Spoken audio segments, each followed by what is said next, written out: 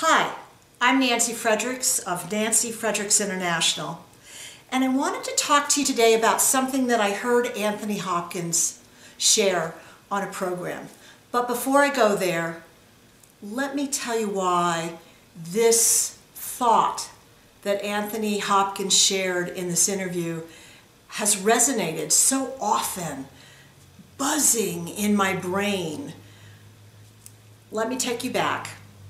I'm privileged because I'm a strategic coach and I work with companies all over the country. And I'm also privileged because I get to see new graduates coming in, neophyte executives, having graduated from college with their dreams and their goals and their expectations and their excitement right in front of their eyes. And then I also watch them several years later. Often, many are lulled into this box that's corporate America. The box that has to do with quarter to quarter and project to project and on time and under budget and focused on now, completely eliminating potential and possibility from the brains of many. Now, let's get back to Anthony Hopkins. The reality is that Tavis said to him, "How did you end up how you are, Anthony?" And Anthony said, "You know, many years ago, I was working in my dad's shop. And Richard Burton and Elizabeth Taylor drove through my village, right past the shop where my dad owned it.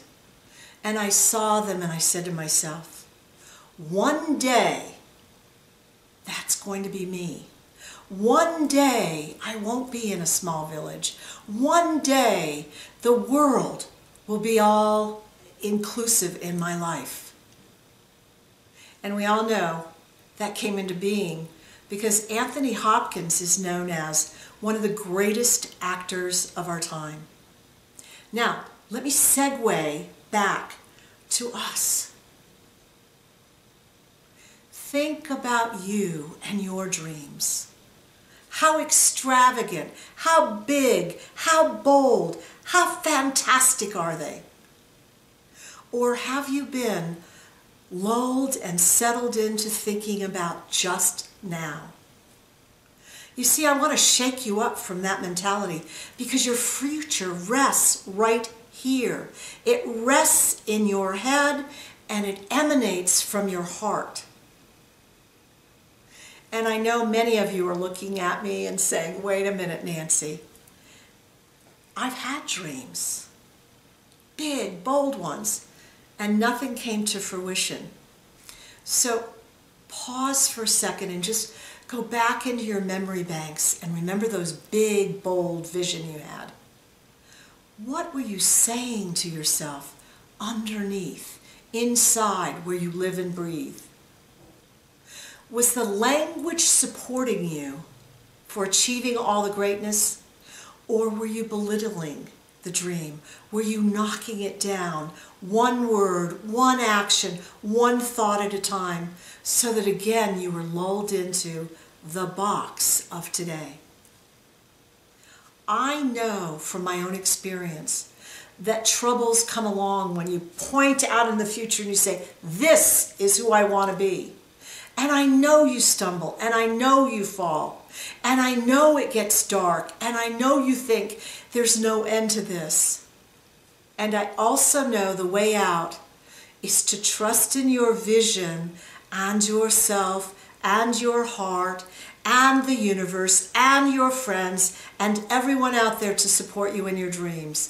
Because I want you to say loud and clearly to yourself when you're stumbling, "Oh, is this what it looks like on the way to?" Because the truth is, we're always on the way to. Are we on the way to what we've chosen for ourselves? Or are we on the way to the breadcrumbs that others have left behind for us that never take us to our dreams? So start dreaming extravagantly. Be big. And share your big dreams with me because I'd love to hear about them. Until next time, much success always.